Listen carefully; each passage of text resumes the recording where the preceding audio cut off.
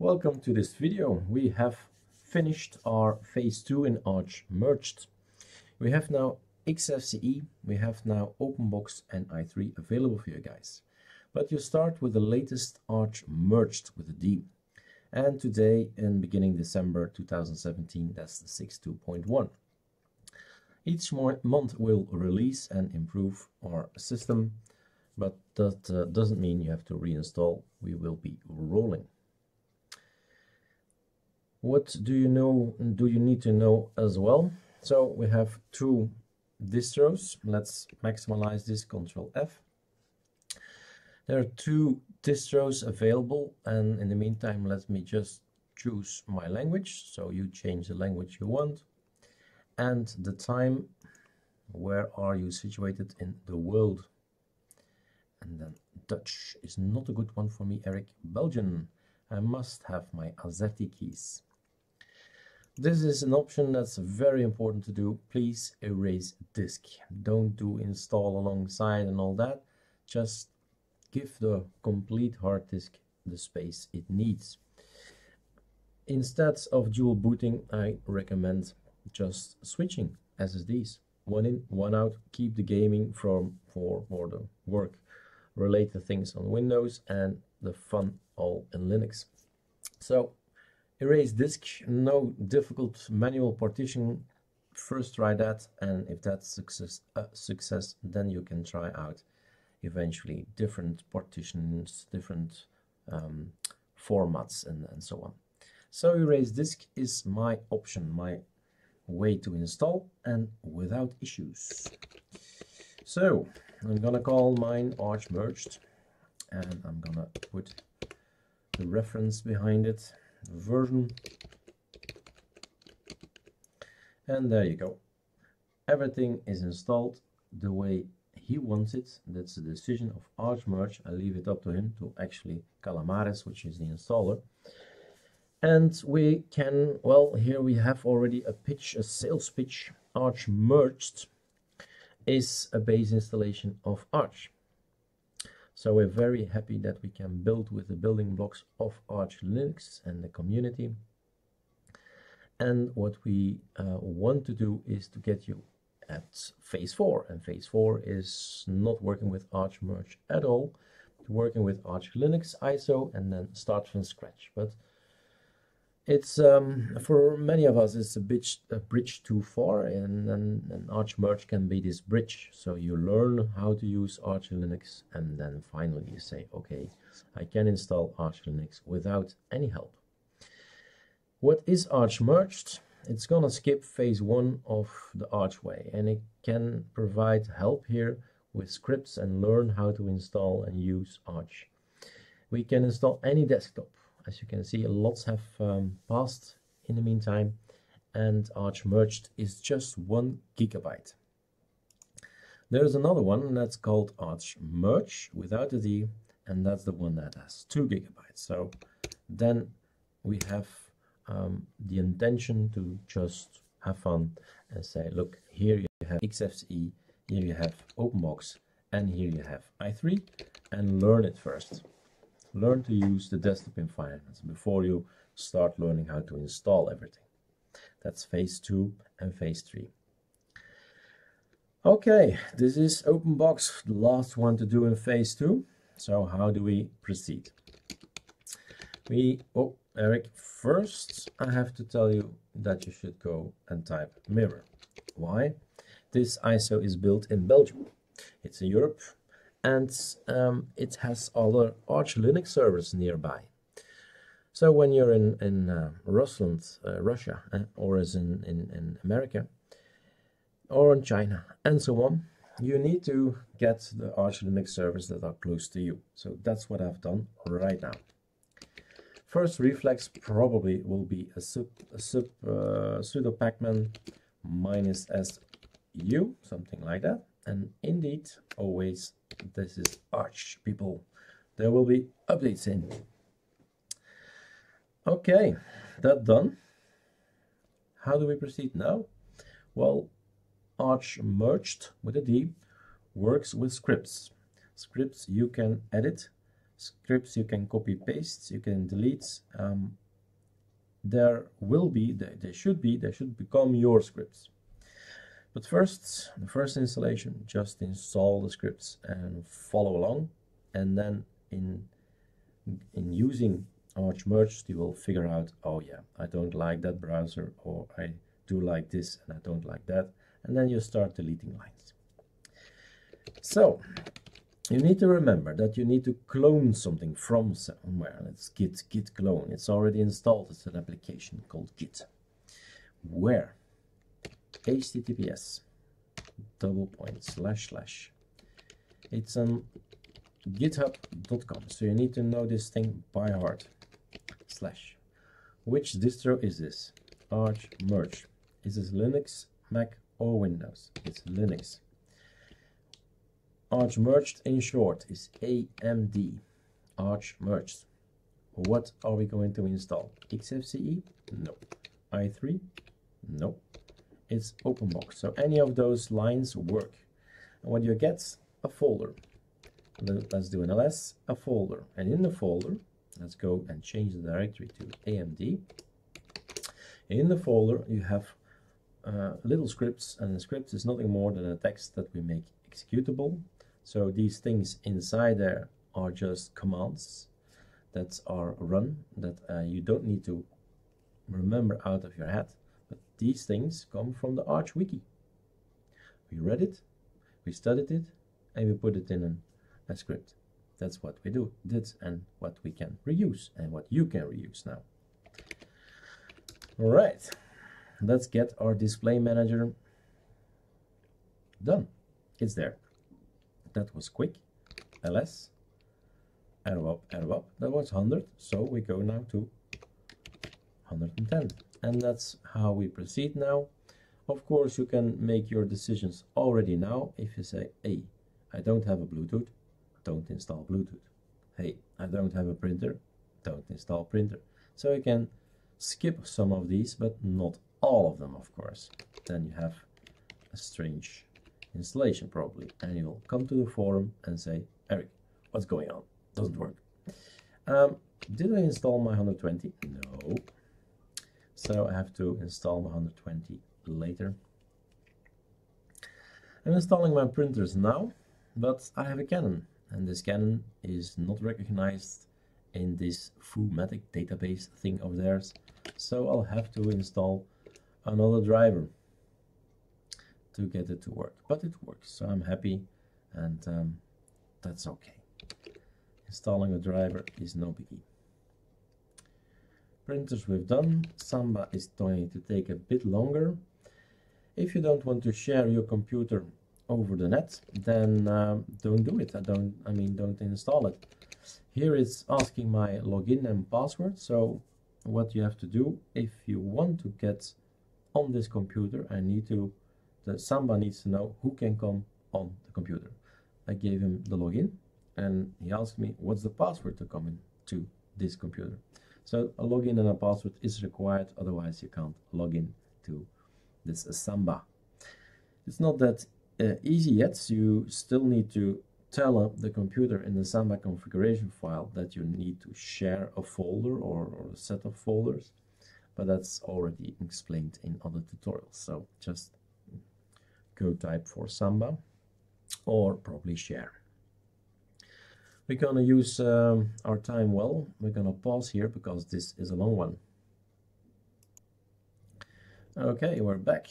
So 140 less. Okay, 150 is to see my computers nearby, the network. Are there other computers in your network? Can I navigate to them? Okay, 200 is going to be everything that's on Arch repositories, so the standard Arch repositories. They're called Extra and Core and Community. You see it in front of the names, and not AOR. So that's the difference you have to make. One is from the core system. Well, there is also core name, but I mean from people maintained by Arch, and the others AOR is maintained by people. Arch User Repository. That's what AOR stands for. I'm on there, other people on there. I mean, is just not the core of Arch. Chromium, 170 megabytes. That's good.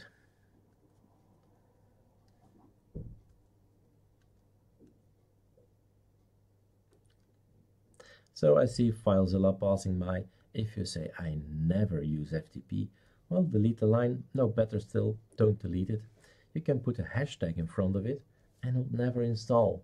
That's even better. And at some point in time you say, I need it now. Well, hashtag gone, rerun that number, and there you have it installed. Gonna pause a while as well here. Okay, script is done. So we've done 200. It's always interesting to tell you this. If you rerun 200, there's nothing happens. Everything is okay. If you in doubt and say, did I run 200? Well, let's try again. It just skips everything. So it's installed. Don't do anything. Okay, let's have a look again. 200, 300. The AOR. So these things are coming from the Arch user repositories. The fun stuff, you know. Spotify is on there. Cool retro terms on there. Dropbox, InSync stuff that you will miss on your system if you just go with the Arch repositories. The MinStick USB, how to make an ISO, or download an ISO and then put it on USB. I strongly suggest, I just wrote an article about it on the forum, ArchMergeForum.com, telling, okay guys, if you have the availability somewhere of MinStick on ArchMerge or Linux Mint, actually, that's where it comes from, do it, use it. I have written over 80 ISOs with MinStick to check on the Sardi and the Surfn icons on 80 plus distros. So yeah, it never failed me, this program. So hey, never change a winning team, you know. So I can advise you use a MinStick, and it's all up to you to choose. On ArchMerge.info there is also a download page, and down there is also how to install, how to burn an ISO to USB on Windows, Linux and Mac. So it's covered there. You can check there, and let's now pause here and wait till everything installs.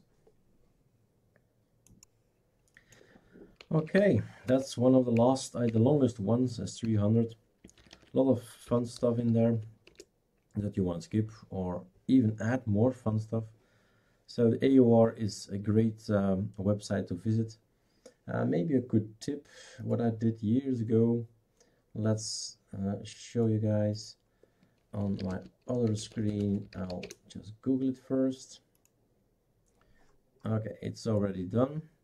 So 400 is done, 500 is underway. It's also an AOR, but it's a repo dependent. So this is Arch Linux user repository. I've clicked on here. So the AOR archlinux.org. What I did years ago is go check what is fun, what is interesting. So what are the packages in here? And you can sort by votes, or you can sort by popularity, and you can see what's on top. And here you have my #1 provider in music, Spotify. And there are other things like Visual Studio Code. You would say it's a Microsoft product, but it's there on the top. Skype for Linux to call each other, and so on and so on. So go check it out, sort it on this maybe, and see if you like it. You can filter here as well, up here, to check out what you want to do. All right, that was the tip. Let's see if it's finished already. No, let's pause the video then. And we're off again. So this was number 500. LS, let's have a look again. 600. This is coming from our own personal ArchMerge repo. In 6.2.1 we made actually a giant leap forward, and we made ArchMerge even more rolling. There are only two things I think we should consider of making rolling. And so we now get everything from those packages and install it to your folder. So it's going to be on etc scal, and then it's going to copy it into your personal folder. So all the settings are there. The settings you used in ArchMerge, shortcuts, keyboards, shortcuts, I mean, settings and all that, they are there. So that's great. What else? Fonts. Let's quickly get those fonts we need to have a nice look on our system for instance, the conkeys, but not all of the fonts. I'm afraid you know the problems with copyright and all that. So that's that. I do like to auto log in. If you don't like that, I do not want to see this light DM, welcome, who are you, what's your password, just log me in. And my login is Erik, so change it in the file already and forget about it. So now I'm gonna log in automatically. You can run the 900 fix microcode error. In this case it will not work since I'm in VirtualBox, so we don't see the microcode, but it doesn't hurt either, I think. I've never done it because it's not necessary, but here you go. I've now tried it out, so I'll know if it boots or not. So then we need to have the cursor everywhere. There is the Breeze cursor, which is the Breeze Snow one, but if you want to have another cursor, you have to change that as well. You have to follow that script and of course change the name. But it is what it is. It's openbox XFCE together, so we need this little patch so that when you right mouse click, you don't have the Adwaita cursor, but you have the cursor from the Breeze now. That's why we do it. And then the 920 fix is for your OB logout icons. If you install OB logout, you'll get the standard icons and not the Sardi OB logout icon. So that's fixed now. If you install the lock, that's the slim lock, that's normal, then it's Adrian or something, the standard icons, that standard lock screen, not icon, the standard red screen. So here it is, we have now the standard ArchMerge theme. And now it's time to reboot. So we're at 930. Generally I reboot here and I do the personal stuff when I reboot it. So there we go, sudo reboot.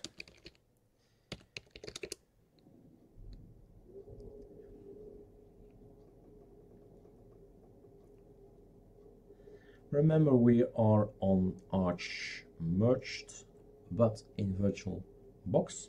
So if I press enter now, we're going back in the live DVD, and that's not what we want. We boot existing OS. So let's see what all these scripts have done for us. What have they created out of the box? Just running some numbers and waiting for everything to install. This is what we get. I tend to click this away, don't want to know this. Don't show this message again. If you don't have internet, this is red, all red. So you'll know you don't have internet. I don't want to see this. So right mouse click, this is what we get out of the box. Everything works. You can set straight away your conky if you want to, if not that one, another one. But it looks a bit strange, and what's still strange about it? Well, because we don't have the right colors. So in ArchMerge we have these nice beautiful colors, and it's now not available. Let's put another conky in there because I feel a little bit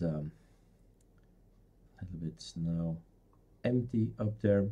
Let's take that one. So let's make it beautiful on the next tutorial, but this is already looking quite good. You see here that we have variety available. The only thing you should do is say give me another one, or with alt arrow to the right and to the right and to the right. This super shift D thing does exist as well. Screen key, I've installed it to make my tutorials for you guys, so it's in here and we can show, and the settings are all set. So that's why we got everything from the ArchMerge repo. So everything is as it should be. No loss in time, no, this does not work, that does not work. It's the same experience you have on ArchMerge that you will have on ArchMergeD, except you don't have XFCE, correct, and you don't have i3. So if you go out and, oh yeah, that's because we need to reboot again. So right mouse click, exit openbox, restart. If you go out and you log out again, so let's do that together and then end the tutorial there.